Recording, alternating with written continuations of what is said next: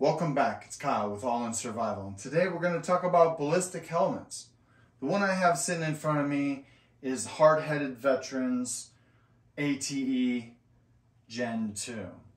I'll talk a little bit about why, as a civilian, we might want to have one of these, and some applications, costs, and some of the features I've added to this one.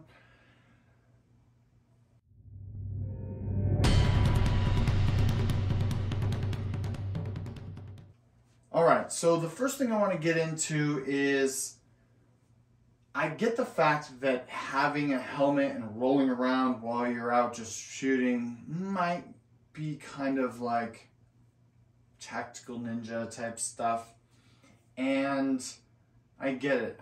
Everybody's gone to the range and seen that one guy that's way tacked out and there's no particular reason for it.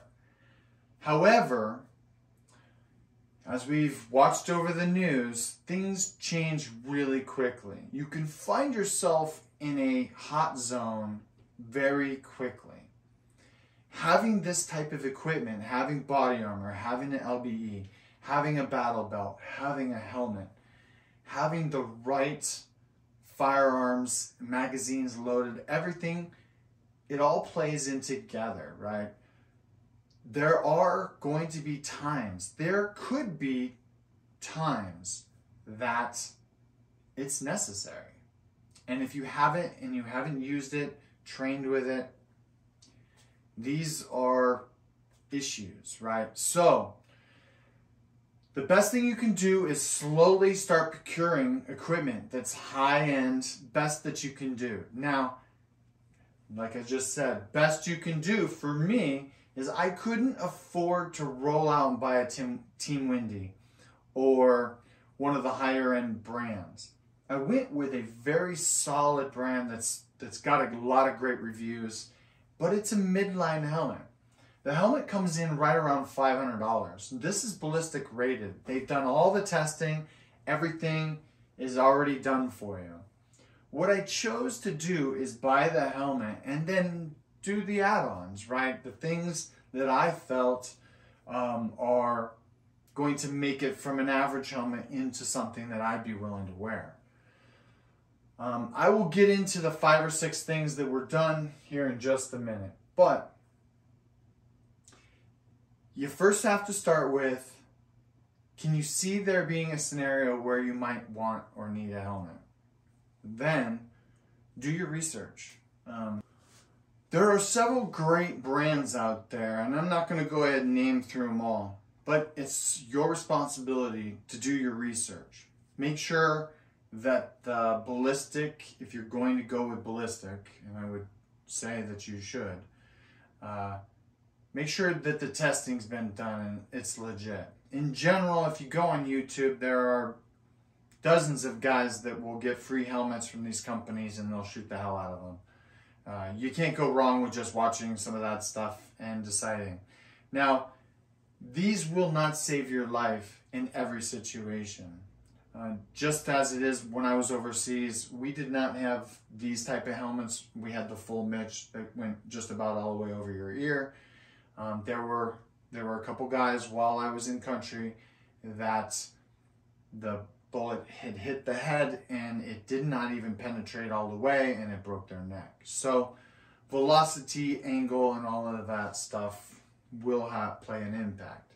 However, your head is the first thing that's going to round the corner when looking for a target, and I would rather have it than not have it. So, alright, so let's get into the 5 things that I went ahead and upgraded on this.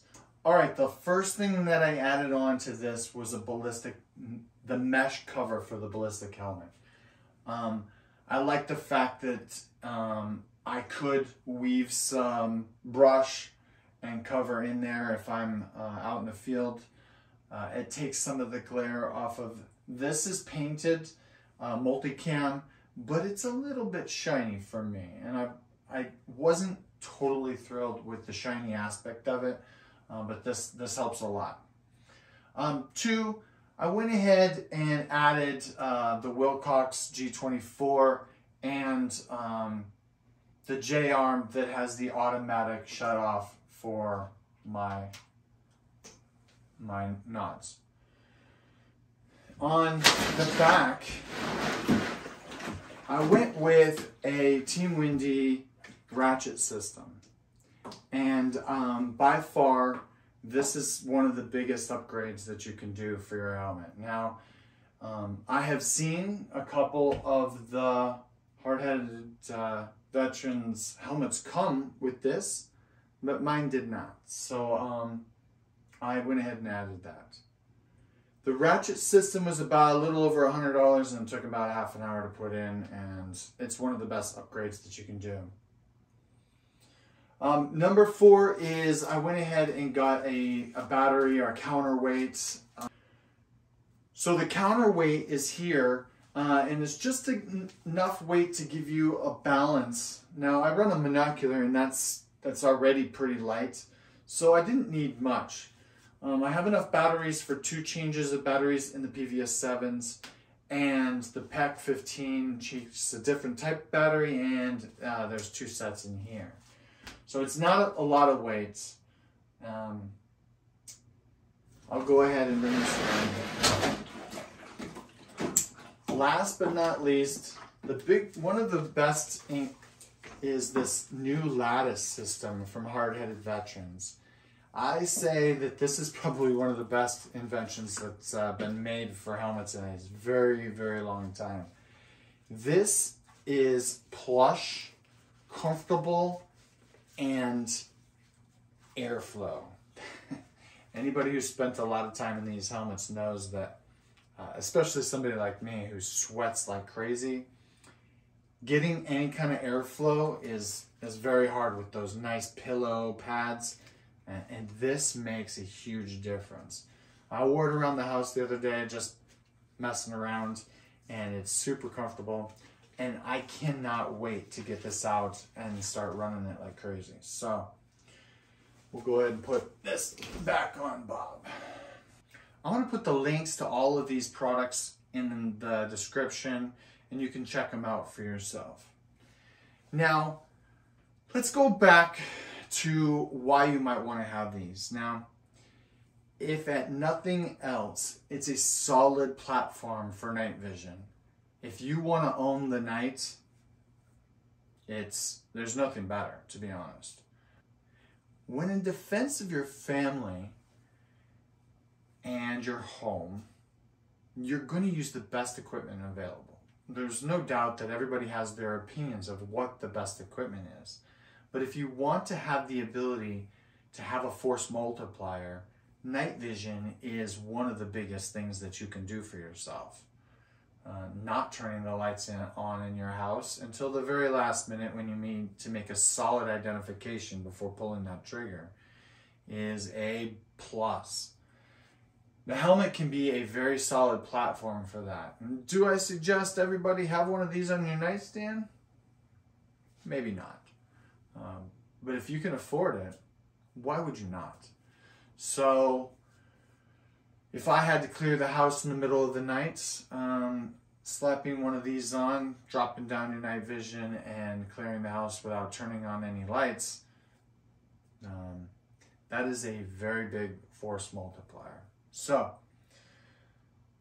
is the average person going to do that? No.